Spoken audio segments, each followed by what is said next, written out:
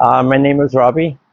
The day that Johnny died, a truck had been pulling in the driveway, and I have a very long driveway, and Barky started flipping out because he was a protector, and I went out to just make sure that Barky wasn't going to eat anybody. So when I opened the door to go through the back porch, I found Johnny in the back porch hanging, and I kind of lost my cookies. The guy in the driveway, he was the meter reader. Came to read the meter, and I ran outside and I said, "Please help me. There's a suicide going on." He said, "Now," and I said, "Yes, now." And he came in with me. He was dialing 911 as we were walking into the door. He said, "Get a knife." I got a knife. I held Johnny while he cut him down, and he was on the phone with 911, and I took Johnny out into the backyard and laid him down in the backyard. 911 was asking, "Do you know CPR?"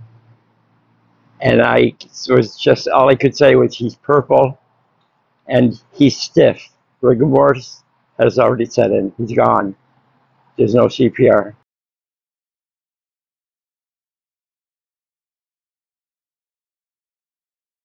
You met Johnny driving taxi? Yeah, I met Johnny driving taxi several times. I met the family. I met Carol as well, his mother. And yeah, I just always have kept in touch with Johnny. And about a year ago, Johnny was in a very bad situation. He was sleeping on the streets. He was cold. He was wet. He looked like a skeleton. And he said, "Will you help me?" And I said, "Of course I'll help you. Wouldn't it be a little inhumane not to help you?" So I let him move in. When he moved in, he was a drug user, IV, heavy into, well, all drugs. Right away, he stopped using needles. I don't want needles in my house. I was very clear about that, and he respected that. So immediately there was no needles. Within a month, he had stopped using meth. He had a lot of demons to deal with, and he did. He got through it. About 2 months ago, he was able to wean him off Suboxone, and he did that on his own. So Johnny was the proudest boy in the world. He gained 40 pounds, he looked really good, and he had conquered everything he wanted to. So watching Johnny battle his addiction and have some success in his recovery, what did it teach you about what addicts go through, and is there any misconceptions that you think people have about people that struggle with their... Oh, absolutely, absolutely.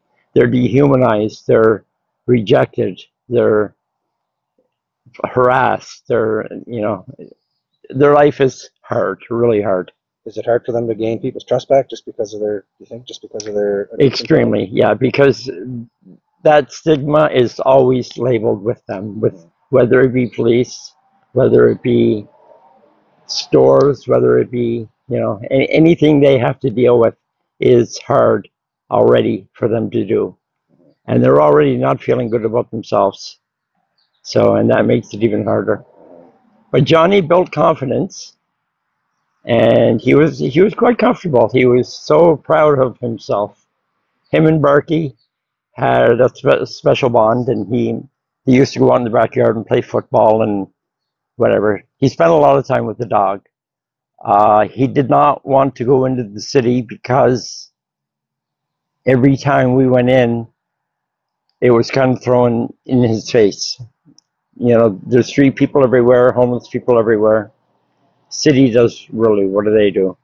And yeah, he was avoiding the city to try not to get sucked back into it. Probably about a month and a half ago, he did go out. Where I live is kind of in the middle of nowhere, and there's not a lot back there.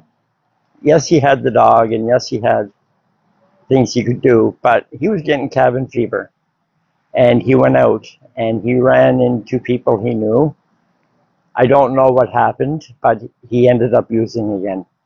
And the next day,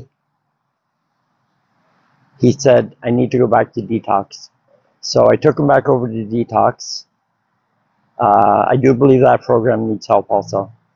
And he did the program, he did the week, and he came out again. But when he came out, all the demons were back. The people in the trees, the people are watching me. Johnny had medical disorder anyway regarding his brain. And What do you he, think he needed at that moment? at that moment, he needed to be able to go somewhere and talk to a psychiatrist and be able to vent and get guidance how to get back on track. He was calling his doctor. It wasn't working out so well for him. But it was getting worse and worse. And he did get back into drugs within about the last week. What do you suppose caused that? If he was doing so well, what do you think caused the relapse? I think Not having support as well? not having support. He had nowhere to go. He had nobody to talk to. He could only talk to us so much. We were a little hard on him, but we had to be. He needed guidance elsewhere and had absolutely nowhere to get it. And that was a huge factor. He needed help. What do you think could have prevented what happened? If Johnny had support, the city provides nothing, absolutely nothing. We need drop-in center where they have a TV area, they can sit and talk amongst themselves.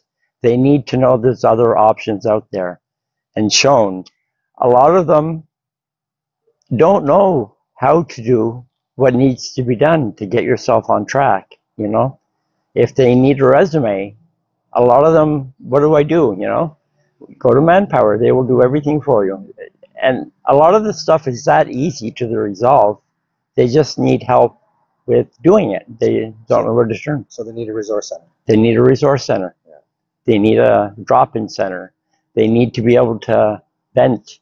They need to be able to talk amongst themselves in an area where they're not, get out of here, They need to form their own community to support. Yeah, what I would like to see in a drop-in center is not to tell them what to do, but show people there is options, I would like to have a kitchen. So if they're hungry, they could come in and eat rather than going and stealing. Just basic humane resources, As I said, if they want resumes, let's go get your resume. There's some services in town that are very, very good. But the homeless people, if they're on their own, they're kicked out or they don't know how to go, they don't know where they are, they don't have the confidence to go on their own. So, yeah, I would like to, what they need, okay, let's go get it, right? I formed a Facebook group, and it's called Johnny Wants to Help. And there's a lot on there. People are posting their comments and what they're dealing with and why this needs to happen. I'm getting people contacting me, do you need donations? I'm not a rich man, but yeah, I'm getting donation offers. I'm refusing everything as of now, but yeah. Oh, I went for a haircut yesterday at Christie's and they wouldn't even charge me at Chris's. But yeah, the support that I'm getting. There's also a lot of members that are in the group that remain anonymous because of their situation or who they work with, and that's acceptable. The numbers are what really matter. The posts, the numbers. So if you want to post anonymously, absolutely go ahead. It's not censored, and I'm not holding back. I'm a little aggressive, as you will see, but I think it needs to be done. It needs to happen, and it needs to happen now. There's no excuse why this can't be looked after.